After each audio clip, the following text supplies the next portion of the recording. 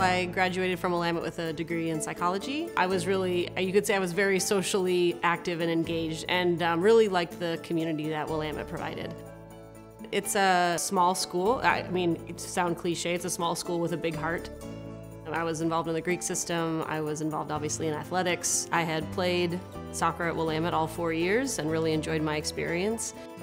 Started coaching young girls teams and then decided to travel to Tanzania to coach girls in East Africa. There weren't a lot of female athletic role models, and so started coaching and teaching English in a rural village, and then one thing led to another and more schools needed to be built and there was a lack of education for young girls. The studies are showing now that putting girls through secondary school has the most impact in alleviating global poverty. Putting girls through high school can really change the future and has the most impact.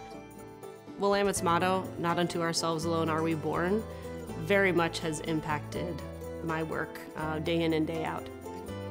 Not everyone has the opportunities. We're very, very lucky to live in the country that we live, to be given the opportunities that we have.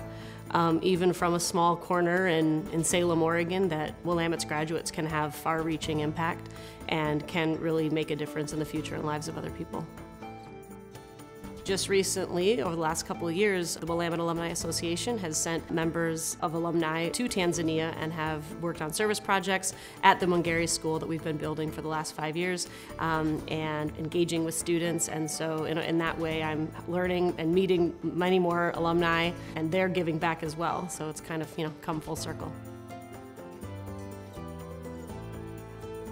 I think that my late grandfather, Freeman Holmer, who was a professor at Willamette, would be really proud to know that I was able to receive this award and be recognized by the university.